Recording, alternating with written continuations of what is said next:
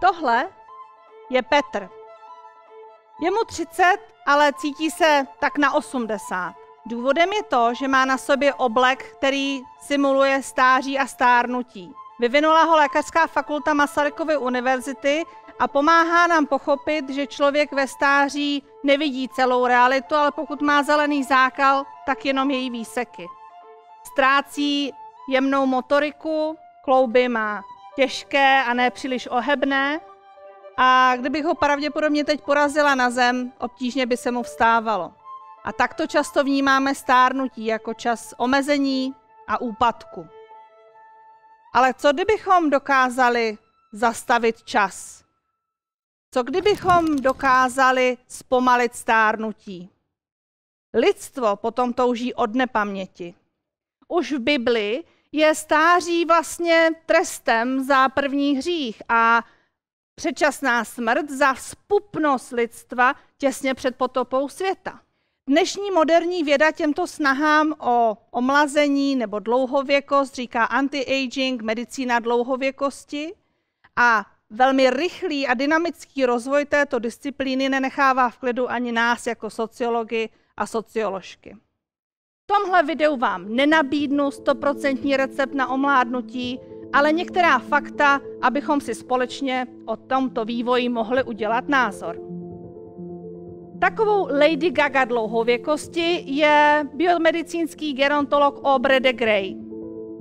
Aubrey si vždycky dá ruce do kapes a ve svých megapopulárních YouTube videích se ptá u publika: kdo z vás chce předčasně zemřít na stárnutí? Tvrdí, že ho nikdy nepřekvapí, že se mu nikdo nepřihlásí. Jako sociolog bych mu vysvětlila, že to je především tím, že se ptá svojí sociální bubliny.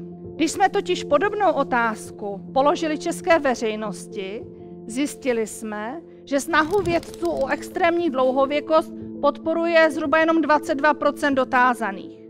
A naopak 40% je výrazně proti tomu. Fascinujících je samozřejmě o něch zbývajících 40 až 50% těch, kteří, podobně jako já, úplně tak neví, co si o tom myslet. Ty postoje vůči omlazování se, anti-agingu, jsou přitom v české společnosti rozděleny nikoliv náhodně nebo nahodile, ale sledují velmi jasnou sociální strukturu. Například snahu omladit se více podporují ženy, které jsou volné na sňatkovém trhu, to znamená svobodné nebo rozvedené.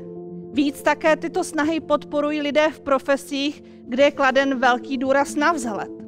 Ono totiž mládí samo o sobě je určitou formou kapitálu, kterou můžeme na trhu směnit za další sociální nebo i finanční výhody. A naopak stárnutí je procesem, kdy o tyto výhody přicházíme.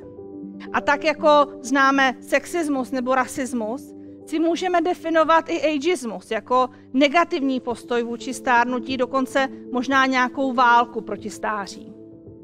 Můj drahý kolega John Vincent, britský sociální gerontolog, definoval dokonce 4 armády v téhleté válce.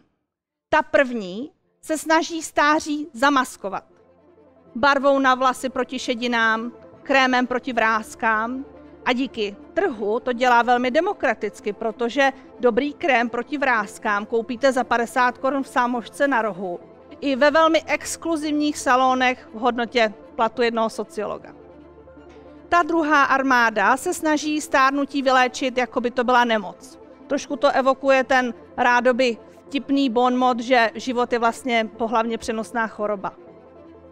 Ta třetí armáda se potom snaží o buněčné intervence a tak, abychom dosáhli skutečně zdravého života do těch 100–120 let. A ta čtvrtá se nepokrytě pokouší o dosažení nesmrtelnosti. To, co se ještě nedávno zdálo jako šarlatánství, je dneska označováno jako velké vizionářství. Existují už služby, které si můžete předplatit a které slibují, že vás v okamžiku vaší smrti v uvozovkách zmrazí a rozmrazí, až se najde lék na příčinu vaší smrti. Své místo v mrazícím boxu má údajně už velký influencer, zakladatel Facebooku Mark Zuckerberg. A pokud se vám to přece jenom zdá trošku přitažené za vlasy, chtěla bych říct, že mně se to také zdálo šílené, ještě nedávno jako mladé socioložce. Ale teď jsem několik měsíců strávila intenzivní péčí o otce, který umíral na banální choroby stárnutí.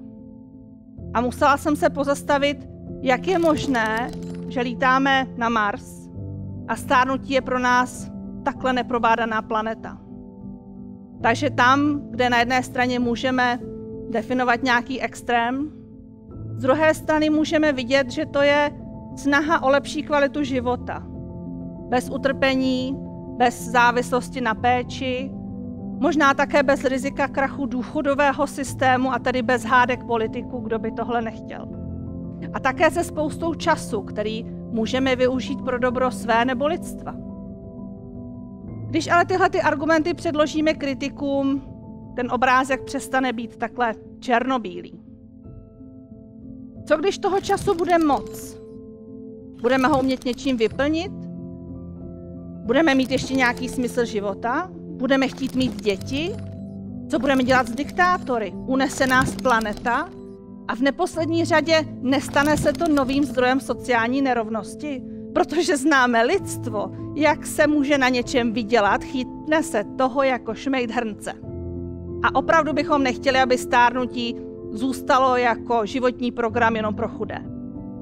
Ale televizor měl ve vesnici taky jenom nejbohatší sedlák, mobilní telefony byly pro ty nejlepší z nás, takže je dost možné, že s průběhem času skutečně i život prodlužující technologie budou dostupné všem a budeme si je moct koupit jako tabletku na rohu v lékárně. Do té doby, než to bude skutečně možné, si zapamatujeme, že to, jak naše tělo vypadá 75, je až z 50% dáno naším životním stylem. Protože to, co dnes věda skutečně ví o tom, jak můžeme dosáhnout jakéhosi mládí, je extrémní kalorická restrikce, tedy hlad, velká zima, tedy chlad, a to třetí, možná se dovtípíte, staré dobré cvičení v sokole. Sokole protože vedle zdravého těla dlouhověkost nezbytně potřebuje i zdravý duch a ten se nejlépe získává v sociálních vazbách. Je ale jenom velmi tenká hranice mezi tím, co můžeme nazývat zdravým životním stylem a tím, co francouzský filozof Michel Foucault nazval biomocí a nadvládou nad člověkem skrze sebedisciplinaci. Nemáme moc dobré vyhlídky na budoucnost a nepomáhá nám v tom často ani Hollywood, který nikdy nedává budoucnost do růžových barev, ale vzpomeňme i na našeho Čapka a věc Makropulos. A když už jsem u těch čapkovských dystopií, musíme vzpomenout i na technologie. Oni totiž nejnovějšími hráči v tomhletom multibiliardovém biznise jsou technologičtí giganti, jako je Google, Amazon nebo Microsoft. Tyto firmy byly velmi úspěšné v tom, jak zrychlily náš život. A nyní se skrze své sesterské firmy snaží o výrazné zpomalení našeho stárnutí. A jestliže byly úspěšné v tom prvním, kdo ví, možná přijde i čas úspěchu v tom druhém. Snad nás může uklidnit, že to datum prvního velkého vítězství ve válce proti stárnutí se zatím odsouvá asi jako datum dostavby českých dálnic. Ale Aubrey Gray má ještě jednu hypotézu, kterou zatím nikdo nevyvrátil, přestože se o to leckteré mozky snažili. A to, pokud dosáhneme takzvaného escape velocity, tedy kdy rychlost technologií bude větší než čas stárnutí, pak člověk, který se dožije ne 100 nebo 120 let, ale tisíce let, se už narodil a dneska mu je možná kolem 30, 50 a možná si to ty.